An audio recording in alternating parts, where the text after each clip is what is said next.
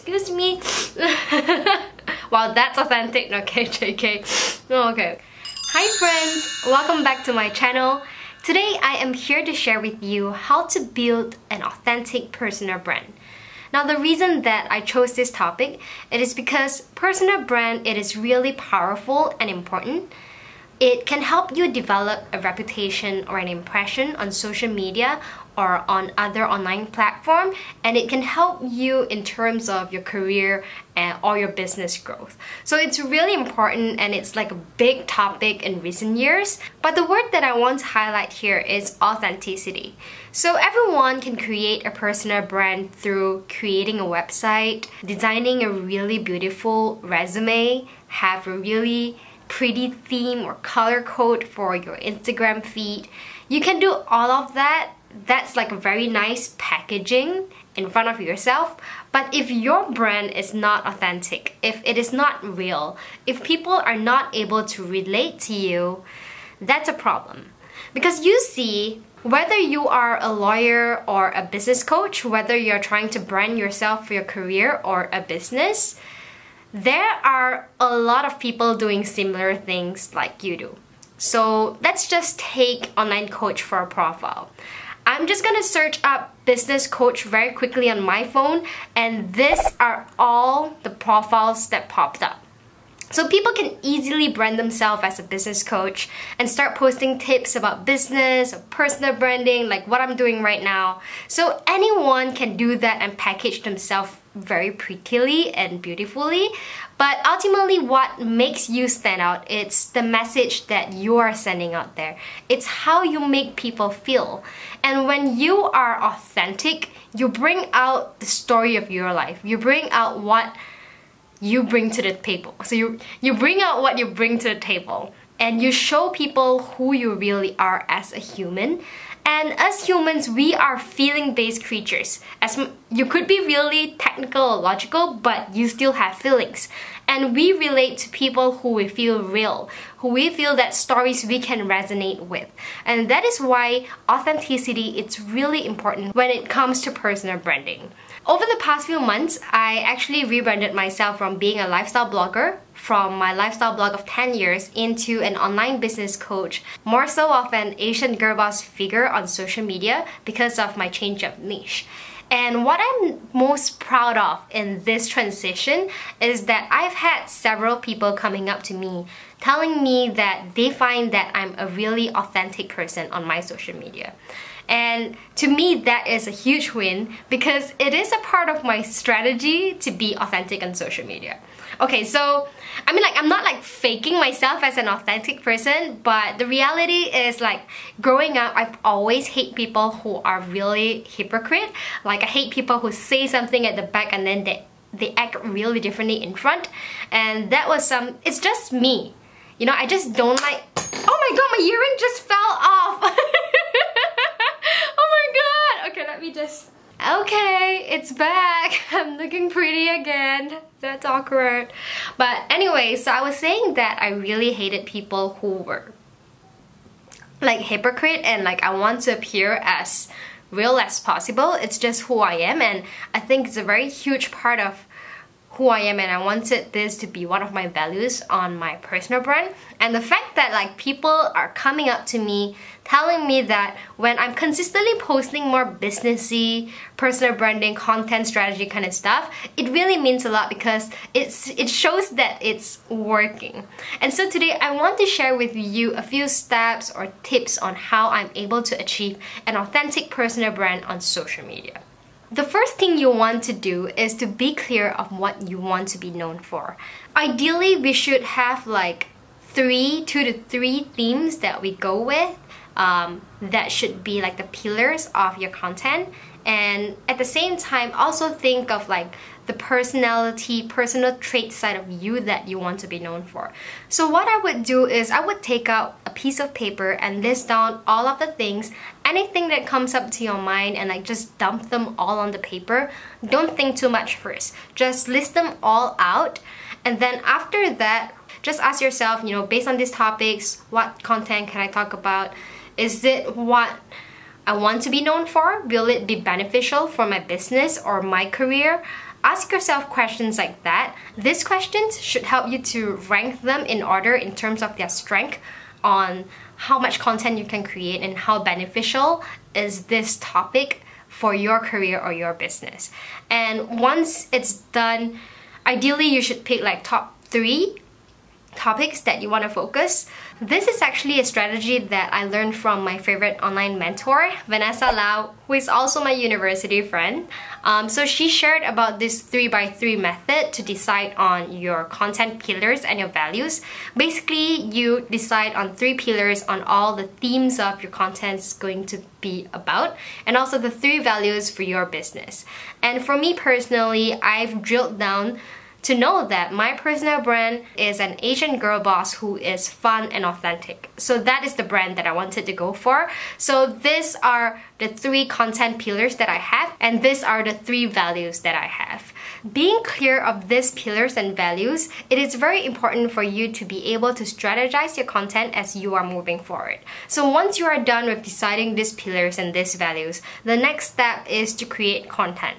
One way to still focus on your professional branding, the things that you want to be known for professionally, for example, for me, it's entrepreneurship, it's content strategy, it's personal branding. These things should come up in a higher ratio than your more personal life value-based stuff. So I personally like to make sure that my content is 2-part professional stuff and 1 part personal stuff.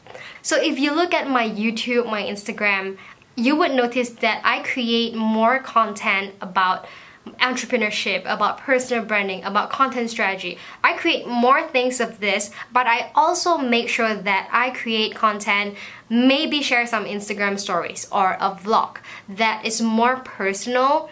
I still do that, but it's just in a smaller ratio. Now, the reason that we want to make sure that we have this ratio is that we want to prevent ourselves from oversharing too much about our personal life. We want to make sure that it doesn't blur away the main theme, the main personal brand that we are trying to go for. So, for example, myself, right? I am a business coach and my theme focuses on entrepreneurship and on content stuff. And recently I've been making a lot of my own food. I've been trying to eat healthy and I've been taking a lot of photos of these meals, but I've been holding back and posting them on my Insta stories because I don't want people to be confused, like, is she trying to be a healthy food blogger, like a health influencer, or is she actually a business coach? I followed her for her business content. Why is she sharing all of this? So we want to prevent that situation. I know it's hard. Maybe what you can do is to share all that food photos or the many personal stuff that you want to your close friends. That is an option, definitely. But the ones that you are putting out in public, make sure that the ratio is lower than your content, your main content pillars, your main professional themes that you want to be known for. The next tip to be more authentic on your personal brand is to not be afraid to be vulnerable or funny or even embarrassing on your social media. I know we all want to look successful, we want to look professional, we want to look like we're an expert and good in stuff, and that is true. That should be why you're branding yourself. What is that noise? I hope it doesn't affect. But anyways, we all want to look good on social media. That is the whole purpose why we brand ourselves online, right? We want to make sure that people have a good impression about us. But remember what I said earlier, people connect with you better when they have feelings toward you. And when you are able to share your vulnerability or show like the funny side of you, people find it more personal. You find like, oh, she's actually showing me a part of her life and she's showing me her mistakes, her failure, and she's trying to connect with me. Okay, so let's just put this into perspective. Imagine that you are a high school kid and you are attending math classes in school, right? There are 2 math teachers. Teacher A is a really professional teacher. She is really good in math, but she's kind of like emotionless, strict, and that's pretty much it. And then teacher B, she's also good in math, but she is also really personable, like she remembers your name and she occasionally shares funny things or her personal life stories in class. Which teacher would you favor?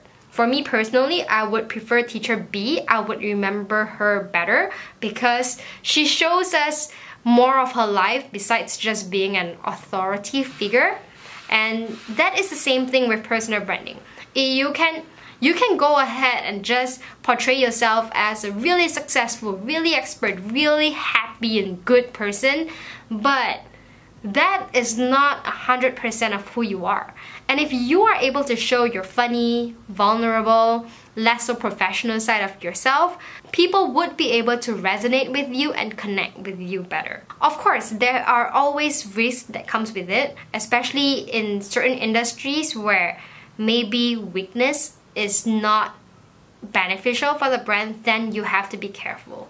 So before you be vulnerable, before you swear, before you share offensive things on social media that may seem really true to your personality and yourself, ask yourself, will this be beneficial for my personal brand, for my business growth, for my career growth, or will it harm it?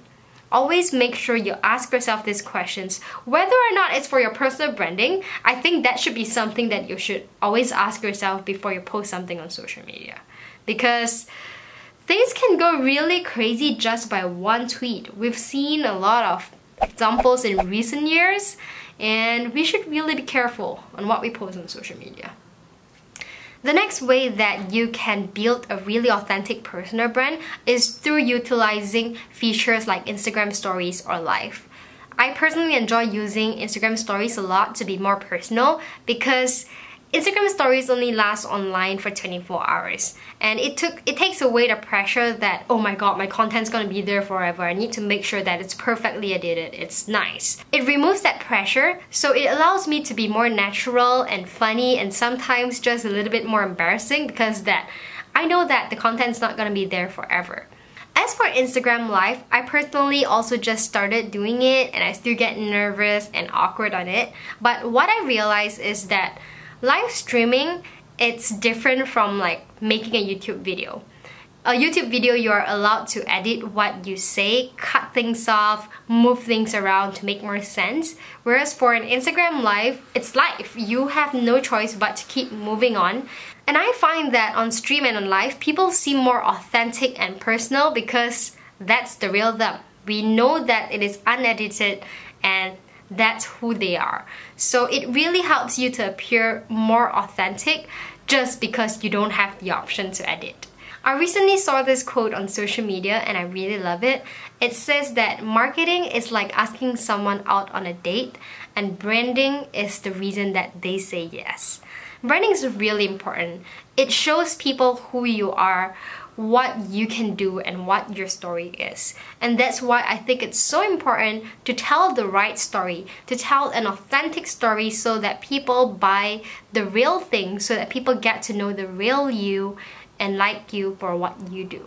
And at the same time, like I was saying earlier, authenticity, being real, it is going to help you stand out in the marketplace compared to like the hundreds and thousands other people in your industry.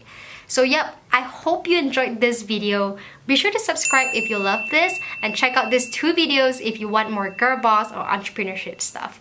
I'll see you in my next video. Bye!